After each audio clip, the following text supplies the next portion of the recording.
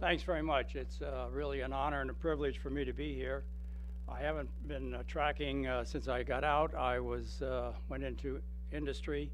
Luckily, I was able to get into an organization that had several work and had been for several years with the military. And with my background, that's really what I was hired for. So it wasn't also the people that I knew, and as you have heard and read about, maybe I could open some doors for some people. I'm not sure I did that too successfully, but I certainly enjoyed being close to the military, having spent all those number of years. What I want to do here today is to try to seize upon a follow-up. It's hard to following up Sergeant Meyer, that's for sure, but give you some lessons and talk about my experiences in Vietnam at the end of my speech here, but talk about leadership qualities that are necessary and some of the values that are necessary for you to successfully make it a career, or even successfully make the first 3 to 5 or 4 years or 10 or whatever it is to succeed in the military. As I begin, I'm reminded of Sir Winston Churchill's advice on speech making. He was known to say, be brief, be bright, and be gone. I'm not sure about the first two, but I certainly will be gone. The profession of arms is a noble profession. The great task of each professional officer is to preserve our institutions through our teaching and example, and to pass on to those who follow our dedication to the profession of arms. The main thing to say about the American officer is that he or she is different. The difference between an officer of our armed forces and the other good citizens engaged in other professions and vocations is one of obligation, responsibility, commitment, and expectation. Then too, as with other professions, special skills, qualities, and understandings are required. Beyond their initial commitment and the special framework within which they agreed to serve, you and I, American officers are also unique in a number of other important ways. We stem from no single source, selection, or school. We come from no one region, no single social or economic element, no particular race or religion, and we hold no single point of view. In yet another sense, American officers are different. We can be singled out. We can be identified as a separate segment because we belong to a unique community, a unique profession, the military fraternity, which shares an unlimited commitment to what General Sir John Hackett, who was the Commander-in-Chief of the British Army of the Rhine many years ago, referred to as an unlimited liability contract. We have a special closeness designed not to remove us from the society we serve, but rather to give us corporate strength. Officers, servicemen and women, units, families, entire communities, to withstand adversity and to act with responsible strength and purpose in time of emergency. In terms of professional responsibility, American officers are quite unique. We are entrusted with human lives, and we dispose of enormous military power. Thus, there is the potential on one hand to abuse power, and on the other hand to use power sensitively, responsibly, wisely, and for the good of the nation and its people. In sum, if you come into the armed forces as an officer, you must be representative of the best of our society and reflective of its finest values and aspirations. Can you live up to all of that? Can anyone? I don't know, but I know we must try. If we do, we will succeed in the finest sense of that word. Moreover, in a much smaller and self-centered sense, you'll be able to avoid the kind of efficiency reports which an Army general long ago gave to some of his subordinates. You might be interested in hearing a couple of them so that if you get a report someday that shocks you, you'll be able to put it in perspective. These are a few comments from Brigadier General Lewis Cass during the period of the War of 1812, writing from a small town in Tennessee and reporting on the officers of the 27th Infantry. He said, quote, "These are all the observations I deem it necessary to make. Lieutenant Carner, a good officer but drinks hard and disgraces himself in the service." That's getting right to it, isn't it? Lieutenant Elder, an ignorant, unoffending Irishman. Lieutenants Gear, Clifford, and Crawford, all Irish, promoted from the ranks, low, vulgar men without any one qualification to recommend them. And lastly, Ensign Bean, the very dregs of the earth, unfit for anything under heaven. God only knows how the poor thing got an appointment. By the way, that's no insult to the Irish intended. I'm half Irish myself. American officers, indeed all soldiers, have unique obligations, and derived from these, we also have unique needs for understanding and support. We are obliged to obey orders. We must go places and do things which are hard and dangerous, and do these without debating, questioning, or voting. We are obliged to face up to separation and privation. The members of the group are required to give up some of their rights, part of their freedom, in order that freedom and the rights of the entire nation and its citizens might be protected.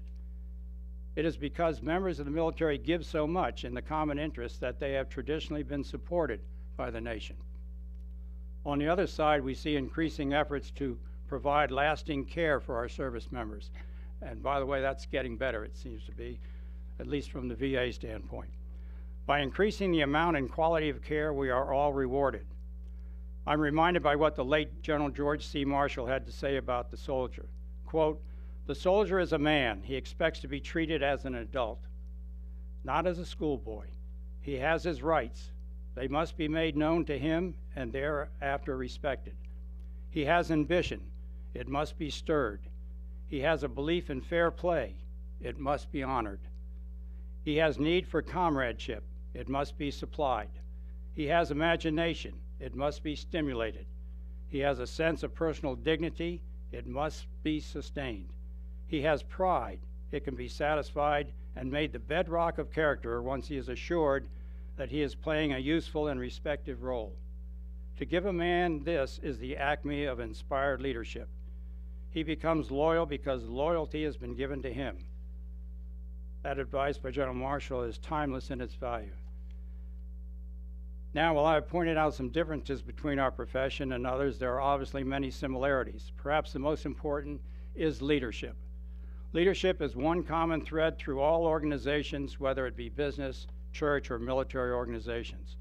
In the Army, as well as presumably in the other services as well, we have for years wrestled with leadership on a rather esoteric basis. Many of us have written treatises on the subject, and we've argued over the issue of whether leadership is an organizational process or a personal characteristic, or whether it is both, whether it is innate or can be developed. While there are many ways to define leadership, I prefer the simple one that leadership is the capacity or ability to lead.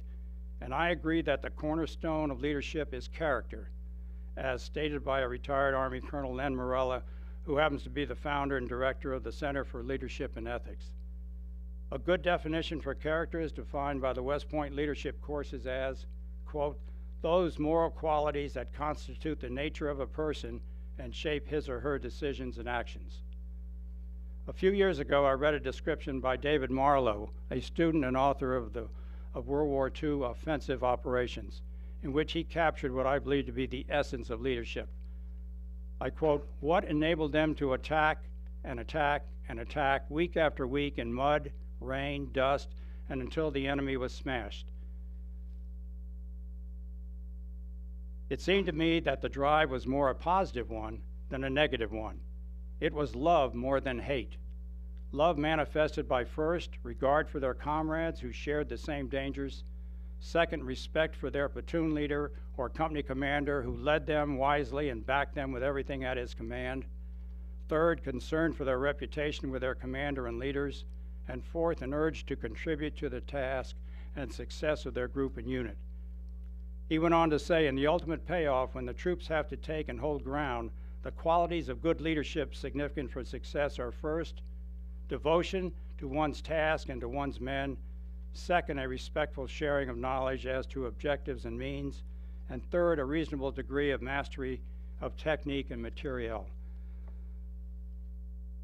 The late five-star General Omar Bradley echoed this belief when he said, quote, "A man is not a leader until his appointment is confirmed by his men," unquote. General Bradley knew that military commanders are responsible for training, morale, and esprit de corps. He understood there is a certain chemistry at work in great units, and that there is an interaction between a good unit, its soldiers, and its commander. He also knew that chemistry doesn't come about by accident, that it involves sweat, work, time, shared experiences, shared victories, and sometimes shared defeats. Now I want to turn to certain aspects of leadership with the emphasis on values. In the mid-'80s, before your time, I had that great honor to command the 1st Cav Division, the first team as it calls itself. During my first year, we spent a great deal of time and effort developing our first team command system.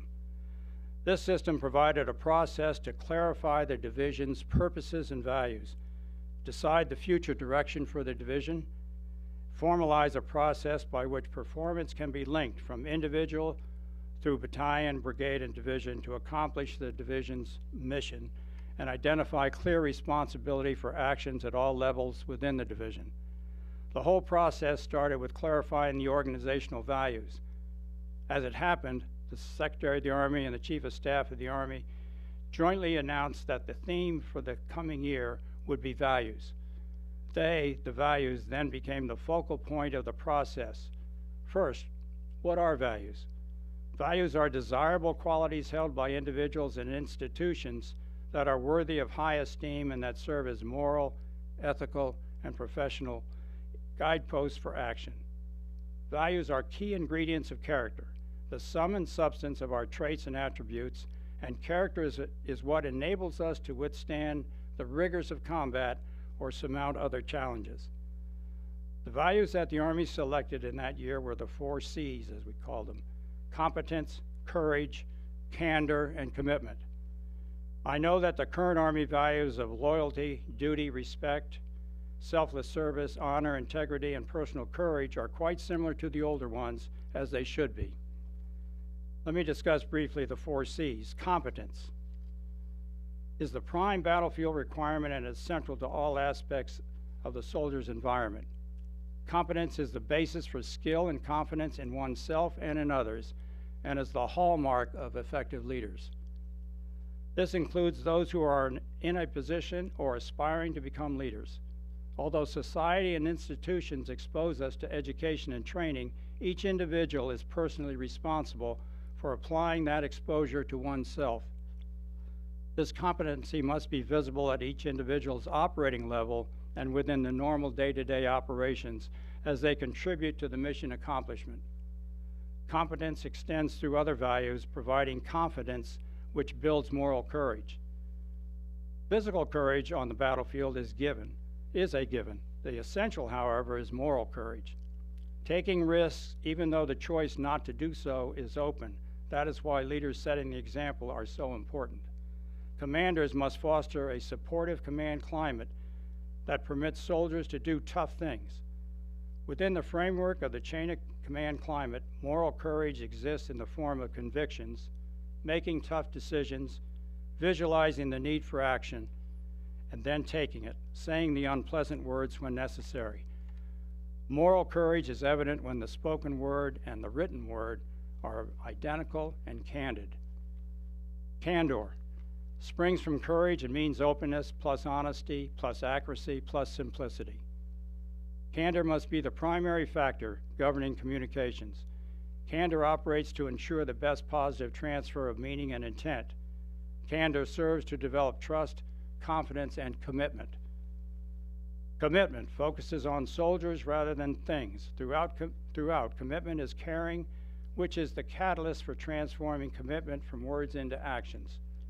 It is the value that welds people into cohesive units. Commitment, like courage, is evident in a participatory, honest climate or open communication. This process links together all parts of the fighting force. We added 2 other values, teamwork and discipline. Teamwork implies that we are not by ourselves, that we must work and pull together as one in order to accomplish the mission, even if that means sacrificing the short-term individual gain for long-term collective success. It is selflessness.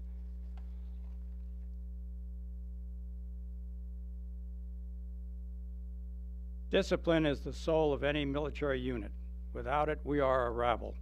With it, we have the opportunity to realize our potential. Finally, I add one more, and that is integrity. It caps all the others and is the one which an individual has to protect at all costs.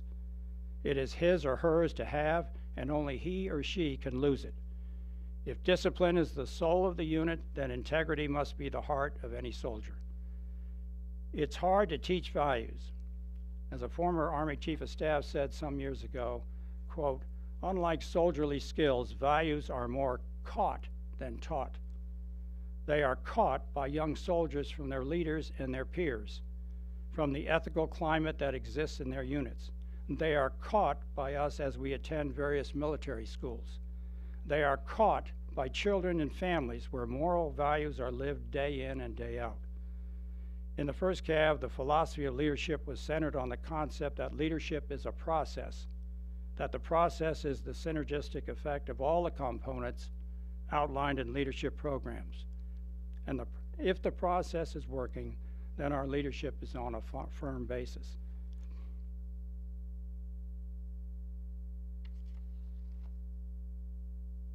One of the key elements of this process is empowering people, or power down as it may be known. A philosophy of giving leaders the responsibility inherent with their positions and the freedom to exercise that responsibility. The key is the leader's knowledge of his or her subordinate's skills and ability, and this one, the soldier's willingness to take responsibility for their own performance, and the leader's trust of them and his or her own judgment so that he or she will have the courage to decentralize. We want to raise standards while simultaneously decentralizing. Embedded in this theory is the requirement of the leader to accept the responsibility given him or her. The concept has several subsets. Leaders, not committees, must coach and teach their subordinates. The reward system for leaders must be geared to implementing the power down concept. That is, rewarding the whole, even if it means willing to go for the long-term payoff versus the immediate on my watch reward. This philosophy seems almost exactly like the definition from the DoD Dictionary of Mission Command, executing mission-type orders. So values are extremely important for all of us. They become the framework for the lifelong professional and personal development of our soldiers, leaders, and families. As the Secretary of the Army and the Army Chief of Staff said in their announcement, quote, "Our profession involves matters of life and death and matters of public trust for the responsible care of human as well as material resources provided to us in times of danger. It is the ethical elements of soldierly conduct and the leadership which bond soldiers and units together, enabling them to survive the rigors of combat. In peacetime as in times of danger, rock-solid ethical underpinnings help us resist the pressures to compromise integrity, to cheat, to shade the truth, or debase patriotism for material gain. In sum, values are critical to our well-being as an individual, a family, a unit, and our armed forces. We need to constantly review those values we hold dear, and where we can, strengthen them so that we can contribute to our own well-being, our livelihood, and our country. I'm going to now take advantage of where I'm at and talk a little bit about one of these aspects, and that is the teamwork.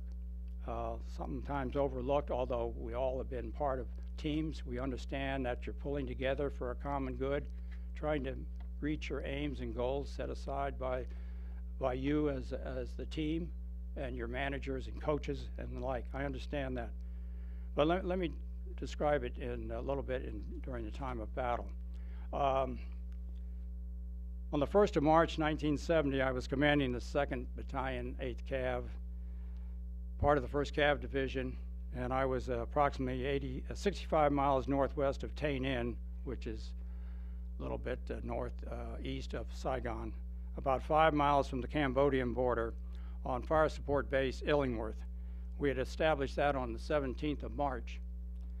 The fire base was the 8th fire base that I had constructed with my battalion in the past 8 weeks. The tactics that were implied and were ordered by the Assistant Division Commander who was a former CAV person, and the current commander, General Roberts, the commanding general, was to take battalions like mine and hopscotch them around the area where we noticed the traffic of North Vietnamese and the Viet Cong. And the idea was to intercept them, disrupt them, make them known where we were, but also that we were going to be there probably 3 days, 4 days, 5 days, and then fly away and establish another fire base. So he got me and the battalion I had to start that process, leaning back on the wisdom that he brought, that both of them brought from previous tours over there, that it would probably work rather than trying to go into what had been there for the last few years, stationary fire bases, which all that did was create havoc. It wasn't any surprise where you were. You know, from the enemy standpoint, it was easy to try to pick off. So as we approached the end of March, I was getting a little bit concerned because I knew we had overstayed our normal 5, 6, 7 days. As a matter of fact, it was getting closer toward 10 days, 12 days and whatnot. So I pleaded with my boss, brigade commander, and then henceforward he flipped it up to the assistant division commander, that you know, I was being left out to dry here. There wasn't any doubt about where the enemy was. We had seen them, they had seen us. We had both observed one another. They were about just about 350 to 400 yards away in a wood line. God knows how many they had. We kept probing out there, but we knew it was a number that greatly exceeded those that we had on our fire support base, which was probably just shy of 200 people.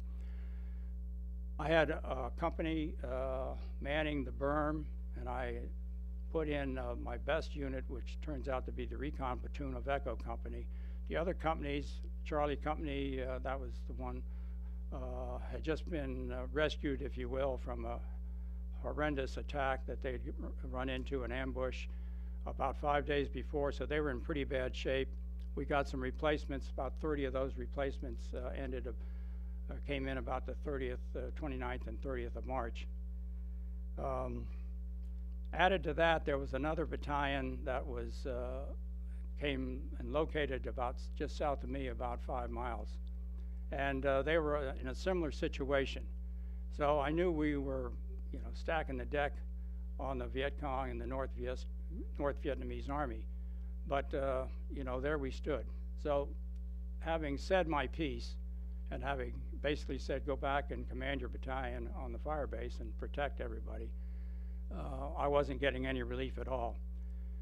Besides all that, trying to put out and construct another berm, if you will, and get individual culverts and PSP, that pure steel planking that we used over there, some wire, if you will, was really shaky. They did come in with some, but lo and behold, in came 2 8-inch howitzers. That's the last thing I needed. I had 3 105s. Excuse me, I had 6 105s. I had 3 155s. That was plenty of self-protection there. And I was in range of several other fire support bases where other artillery units could be. And as a matter of fact, as part of that teamwork, a demonstration was conducted by the division artillery commander, who was no fan of mine, and vice versa. He and I had knocked heads together on the employment of some of his artillery at other fire bases. But he was pretty well headstrong, but he was also a pretty brilliant guy. At any rate, he said, you know, we need practice in doing the things that artillery and infantry should do to work together, and that is that fire coordination and communication throughout. So about 2 days before the 1st of April, we put on I wasn't there, but my liaison officer, a captain, was there and came back and reported to me that they got a lot of things straightened out for it. Thank God for that. 2 days later, on the first, well, let me backtrack just a second. On the 29th of March, the other fire support base with the other battalion got hit pretty tough. And so again, another indication that I was about ready to suffer the same thing. Therein lies my hope. Let's get out of here while we can. Didn't happen. On the 1st of April, about 2 in the morning, all hell broke loose. We took in about 300 or 350 rounds from the enemy, both mortar, artillery, RPG rounds. They attacked what we thought would be the portion of the berm where I had to tuck in, if you will, that's probably the best word, tuck in these two 8-inch howitzers, which I didn't want, plus all the artillery 8-inch ammunition stacked up. Couldn't bury it, didn't have the time to do it on the last day as they kept piling that stuff in. And so I was really concerned. One of the things that saved us, I think, was I put out an order about midnight that at 2 o'clock, everybody was up and we were ready. That protected some of us, not everybody. Their initial rounds took out the TOC, the Tactical Operations Center for the 155s. The 105s kept blasting away. The 8 inches were useless. And matter of fact, they were on that side of the berm where the major assault was. That corner where the assault really came place was with the C Company people, some of the new guys, unfortunately, and that platoon, the recon platoon. They had an individual named Peter Lemon, Spec 4, and I'll just read you a little bit about his escapades there. Standing out above all others were Specialist 4 Peter Lemon, assistant machine gunner to a Sergeant Vaca, and two other Spec 4s, Street and Waller. Lemon exploits. As enemy sappers began their assault, our defensive positions along the berm were returning the fire, including Vaca and Lemon. Soon the machine gun that they had jammed. Immediately, Vaca threw hand grenades and Lemon began firing his M16, killing 5 enemy. Vaca was wounded. Lemon seized 4 more NVA, kills 3 enemy with a grenade and a 4th with his bare hands. Picks up an AK-47, firing into another group of the North Vietnamese Army people. Wounded in his side by grenade shrapnel, returns to the machine gun position, picks up the wounded Vaca, carries him to a medic, is wounded a second time, returns to the machine gun position, finds an NVA there, kills him with his bare hands, gets the machine gun to function again, continues firing until he's wounded a 3rd time and passes out. Meanwhile, under great stress, some of the initial positions are slowly giving ground, both Waller and Street. Those were 2 other Spec 4s there that were performing heroically there in a line with aforementioned Lemon. About this time, some of the rounds in the initial NVA bombardment ignited crates of 8-inch powder canisters and had spread to the shells themselves approximately an hour after the assault began. A bunker containing about 190 rounds, these are 8-inch rounds, each weighs about 200 pounds, detonated with a tremendous blast, blowing a 20-foot deep crater and knocking both 8-inch howitzers out of action, not that they had been in action, out of action. In a titanic roar, it turned the entire base upside down. I was quoted as saying, I thought the end of the world had come, which I did. Nearly every defender was knocked flat and many were burned and deafened. As I was quoted, I just said that through sporadic fighting continued, the explosion seemed to break the back of the attack. There was intermittent firing from then on. There was still scattered hand-to-hand, if you will, or close to that. But at any rate, that pretty much did it. So it was a plus and a minus on that artillery, that's for sure. I'll just note that the teamwork that was displayed in the early stages of the assault, as more of the artillery howitzers became inoperable, and artillerymen armed with their M16s joined the infantrymen at the perimeter to help fend off the attackers. As one author who has written recently of this fire support base said, artillery was key to defending Illingworth, without a doubt. Worth mentioning is the fact that over 3,300 artillery rounds were fired from the 3 support bases in support of Illingworth during this roughly 3 to 4 hour period. And then just a note about this Captain A. Hearn by name, who was my artillery LNO, and what he did.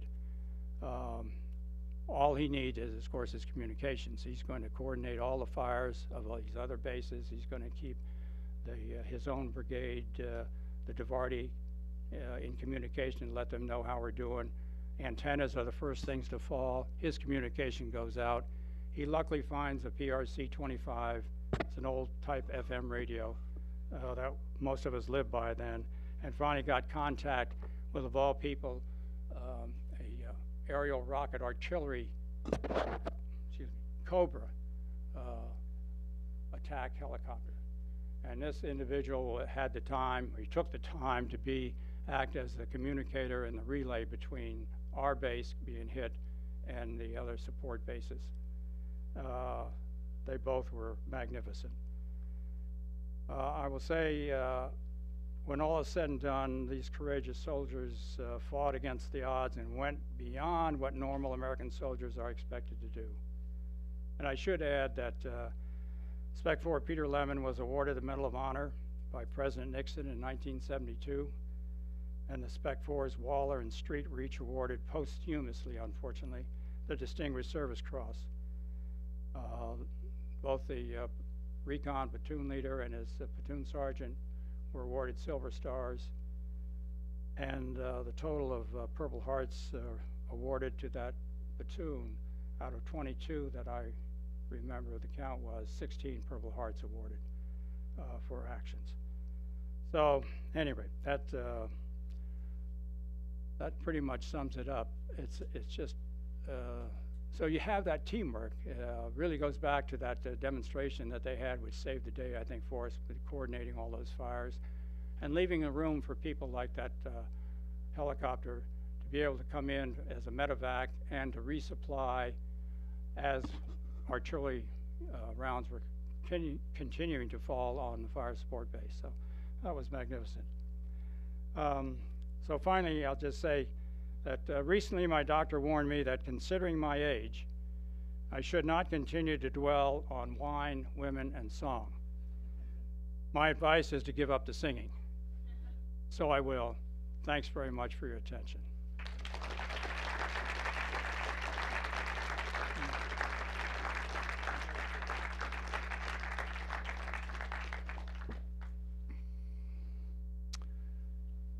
And so we come to the end.